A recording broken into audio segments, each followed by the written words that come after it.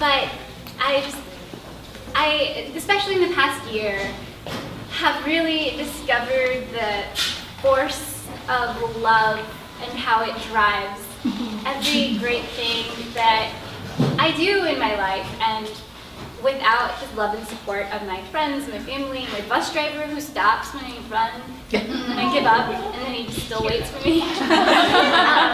But like, love is such an important thing in our lives, and self-love, and then kind of making sure that you find the strength within yourself to forgive and to push other people in your lives. It's a really powerful force, and so I love Galentine's because I just get to tell you all how much you mean to me.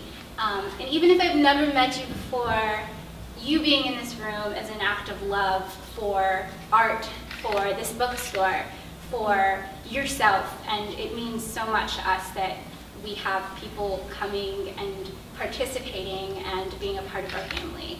So, happy Galentine's, eat all of the candy, floss before you go to sleep, and enjoy yourselves tonight. So I'm also really excited. It's Black History Month, and Malvern is such a wonderful store. In addition to our ice cream social display, which they let us put up every time we do ice cream social, they have this amazing Black History Month display with incredible Black writers and poets. So I definitely recommend checking that out. We put on our ice cream social display Patricia Smith and Danica Kelly, or Danica Kelly, excuse me.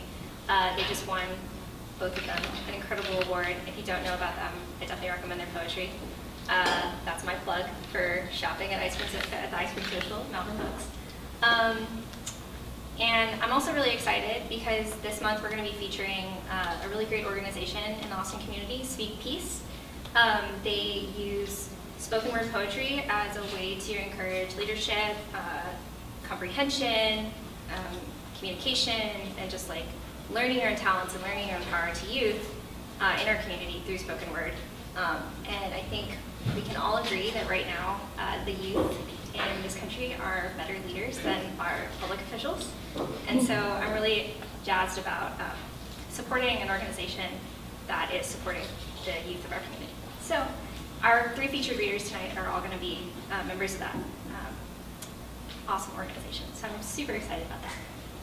Yeah, I guess without further ado, we should introduce our open mic, which is always, I'm so proud and so grateful y'all share your work with us. Coming up first, I don't know how to speak. I got a degree in English and it's not working. It's more of a written thing. Yeah. So our first open micer for tonight has attended a few and has a few ice cream socials and always blows me away. I'm so excited to introduce Kirsten.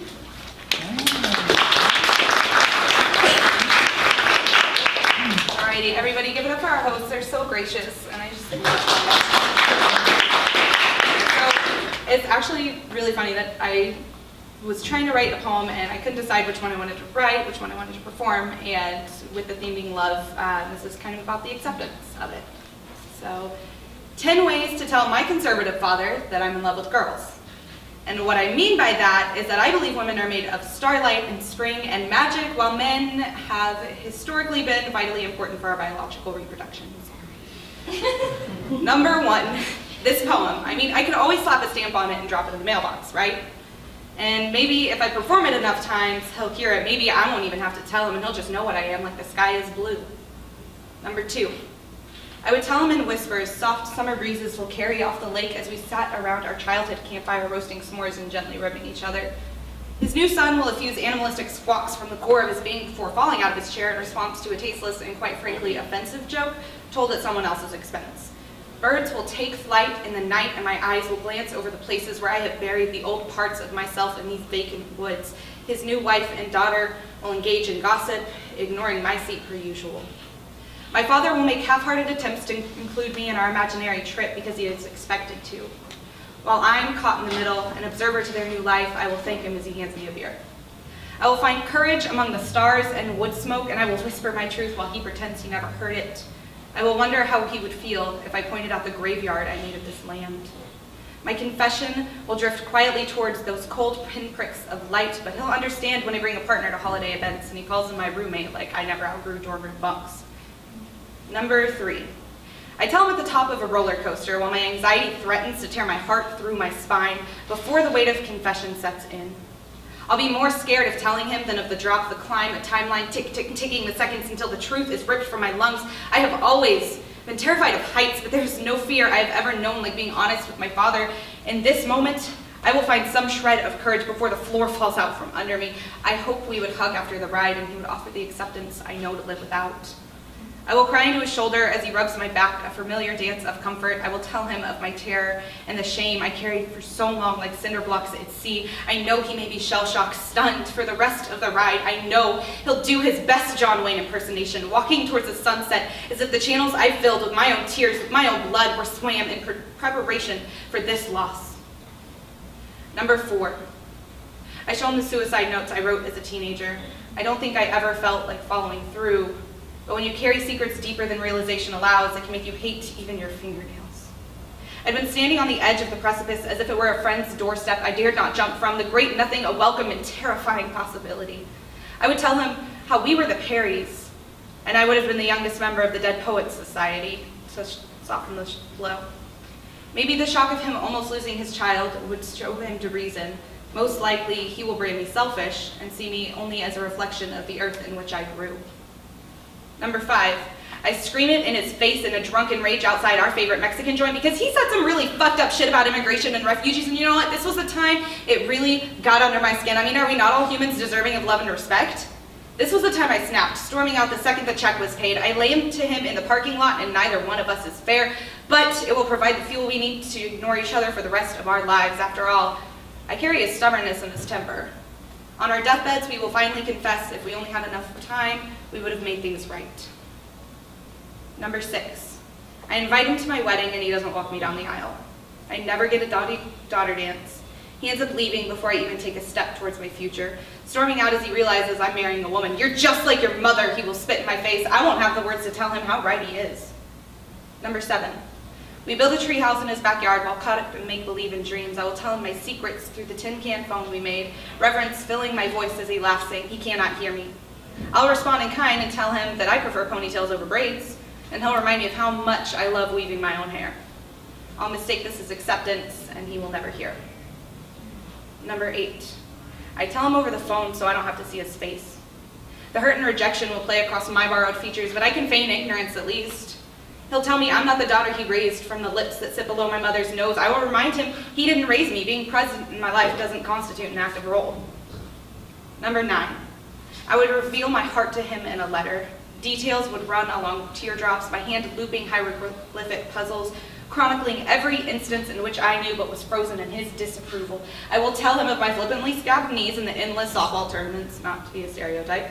I will tell him of the time I messaged my childhood best friend a lifetime ago when exploration was all I knew, telling her of the girl I was curious about as if I was asking her permission for pursuit. I couldn't pretend not to love her even then. I will tell him that at 14, my party trick was a gaydar that never failed, and the courage I found at 23 to admit why.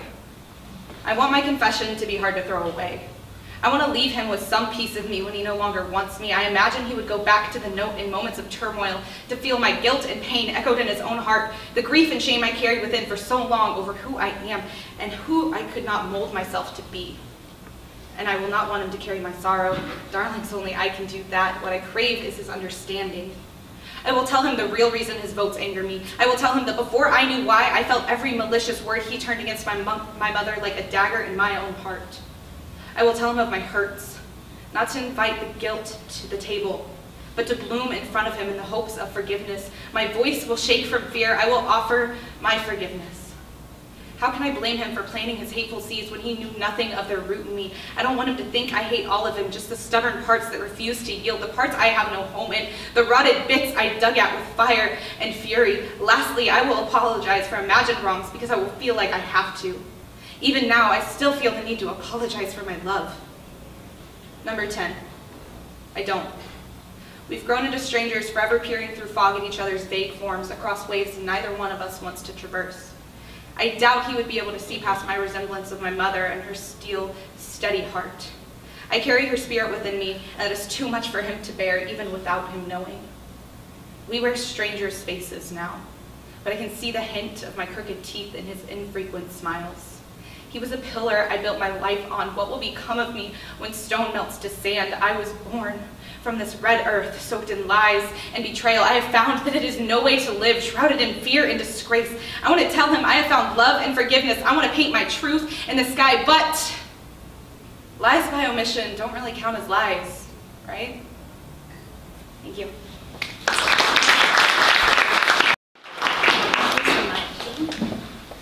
Up next is another ice cream regular who I recently, just like 5 minutes ago, learned was also a French hornet, like Anar. It's like, You're a type of person. how many French hornets can be fit in a room? I feel like they're all joys. Yeah. They're all wonderful people. Anyways, Anissa, come on down.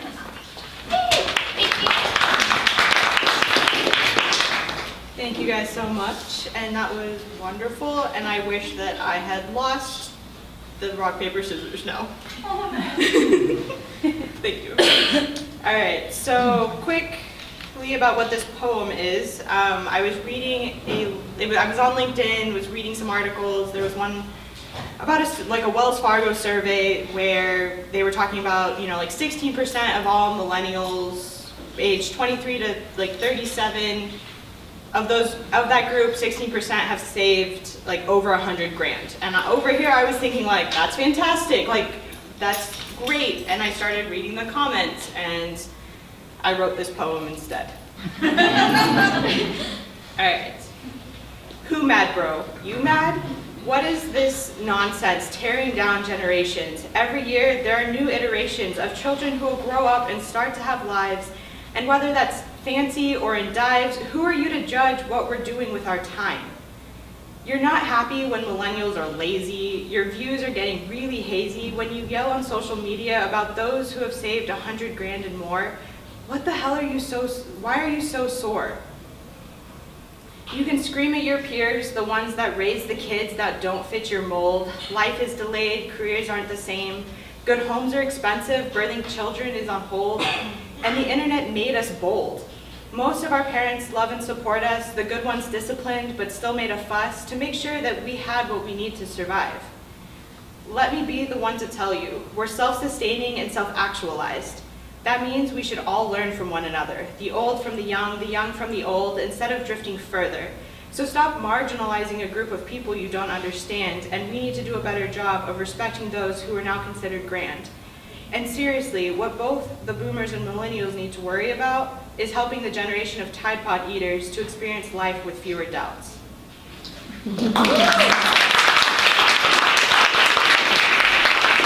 Faster than I can Instagram, which is like a very millennial problem, I guess. Thank you, Anissa. Up next, the person who doesn't need an introduction, but I'll introduce her as the ultimate ice cream socialist, Allison Whipple.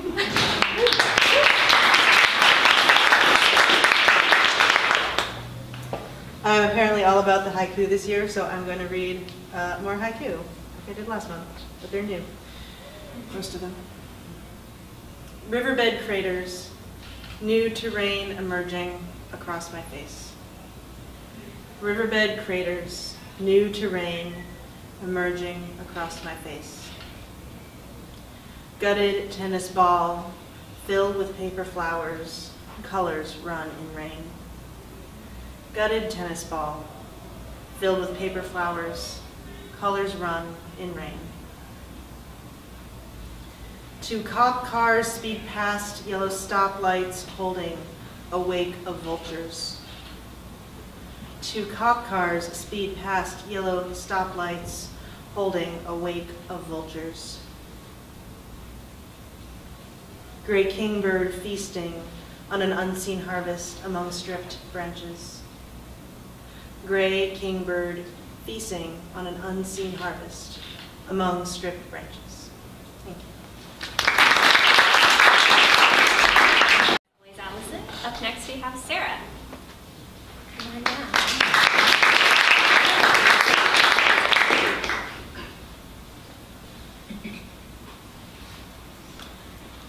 It's been a while, so Bear with me. So much hate flows from your mouth that the medievals would cut your tongue out. If beauty is in the eye of the beholder, then what the fuck are you looking at? Maybe it's just me and I'm different, but to me, beauty's in the imperfection. Don't take that the wrong way because you're gorgeous, my dear, but it's the imperfection that is you, the uniqueness is what we yearn for, but in its presence we cower, what finicky creatures of habit we are. Always wanting to be one of a kind, then bashing the qualities that qualify us. Saying that we're happy with ourselves, looking for others to implore our confidence, only to shove fingers down our throats the moment we get behind closed doors because they say beauty comes in sizes, and like fashion changes, this year's a 00. But I beg you to please believe me, beauty isn't about that, it's not a number, it's not a color, it's not a brand, it's nothing society says it is. Because society is wrong, it's sick, killing itself over face paint and fabric, numbers and names of corporations. But you're better than that, you're unique. One of a kind from your head to your toes, each little freckle, those sweet southern dimples, lovely curves, and even the squint of your nose. Each scar life has left is just another beauty mark. Each beauty mark is once an adventure. Some good, some bad, but all in all, a part of you and your beauty. Wear it with pride for the good times. Reminders for where you've been, what all you've conquered, and the sights that you've seen. Even the scars of a dark past bring beauty. They mark the strength to conquer fear, the courage to continue on no matter what. Beauty may be in the eye of the beholder, but you must remember one thing. Some beholders are blind by their imperfections and will do all they can to blur them from vision. Through hateful words and nasty stares, I feel sorry for these poor souls, for they know not what beauty is.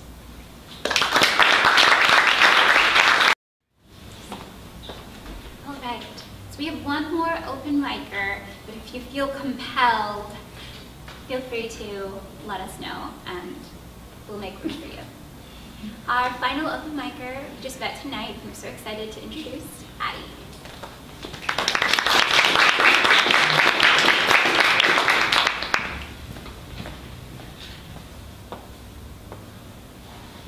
(1781), in the words of Emily du Châtelet, I fucked Voltaire, got money, try me. I don't speak French, so I might be paraphrasing, but who's to say she didn't say that? Emily was the first to translate Newton's Principia into French, proofs and all while married and fucking Voltaire on the side, using his name in the byline not as necessity but notoriety, well, actually more necessity, and if that isn't the most bossiest thing I've ever heard. Speaking of bossy, Laura Bossy was the first woman to earn professorship in the world. Scratch that back, in the world. A physicist, an academic, a mother to 12, but she lost 7, taught out of the home, her first dissertation out of 31, let me rewind that back, out of 31, De aqua corpore naturali elemento aliorum corporum parte universi, which roughly translate to, in my opinion, they may see me as token, but I won't be broken by these motherfuckers. I don't speak Italian, so who's to say she didn't say that? And if that's not the most courageous thing I've ever heard, courageous, Curie. Speaking of Marie Curie, the first radioactive woman who subsequently inspired a century of superhero stories, had an affair with a married constituent. The public called her siren, a witch, inferior, but she went on to win 2 Nobel Prizes. Her response? Quote, be less curious about people and more curious about ideas. And fuck the haters. I don't speak Polish, so who's to say she didn't say that? And if that is the fiercest thing I've ever heard, speaking of fear, I lied. I can speak a little Polish, French, and Italian. S'il vous plaît, arrêtez. Por favore, fermati, prochette, postagne. Please stop. These women walked into labs and lecture halls with insecurity, inferiority, and their sexuality hanging from their skirts like clothes doused in gasoline, and understand that they were walking into a room with lit torches. And if these men turned away when they spoke of the energy of gravity and water, a place where science is common language, how would they respond to words like stop, can't, wait, don't, please, please, please? I don't know. maybe we're not speaking the same language.